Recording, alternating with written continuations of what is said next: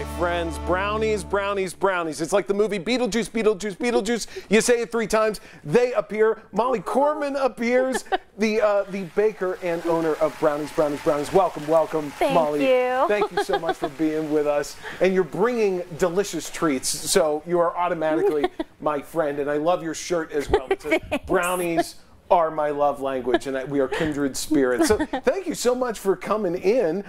You do daily special every week, or I should say weekly special at your bakery every week. What is the special this week? So this week we have a pineapple upside down blondie and our Brownie S'mores, which is so good. I've been smelling it basically since you walked in, so I can attest it smells good, it looks good, and it's probably going to taste delicious. But how long have you been baking? I don't know. I've been baking forever, I guess. But I've been baking professionally for about 3 years now. So when I started the shop, it was kind of a shift from what I did in my previous life, and it's been awesome. So this is kind of officially your love language. This is your passion. This is what you enjoy doing. Yeah, this is it. I love it.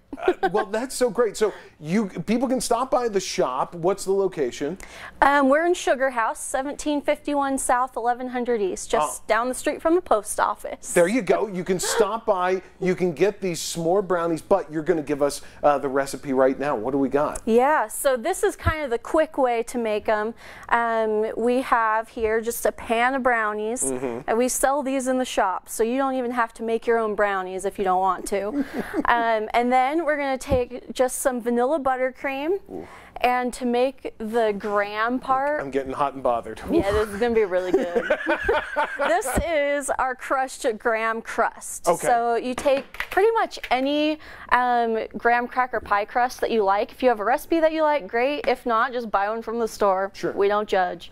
And then you crumble it up and just add that to your vanilla buttercream. So about 1 pie crust for 3 to 4 cups of buttercream, depends how Grammy you want it. I like it really rich. I don't mind a Grammy. I don't mind a Grammy at all. Yeah, so we're just going to stir this in really good and spread it on our brownies. Now, I see that you have this torch over there. What are we doing with the torch? Why is this here? The torch is what makes the s'mores so fun. Okay. Kids, don't play with fire. Play with brownies, don't play with fire. So normally you get a kitchen torch from like some little gadget store, and it's about half the size. This is a lot stronger, a lot more durable, lasts longer, and is just a lot more fun to use. It's straight from the Home Depot, any hardware store. Yeah. And it browns your brownies, essentially. Yeah.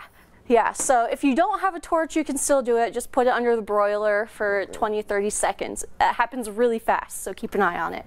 Well, you have a big event coming up this weekend. Tell us about that real quick.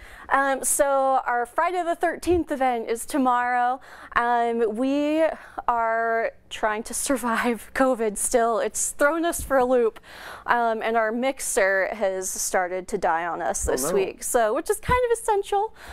So we are doing this event to raise money so that we can replace that mixer and keep making brownies. Well, we want people to come out and support. We've got more to come with Brownies, Brownies, Brownies, you guys, so stay tuned. But first, take a look at this.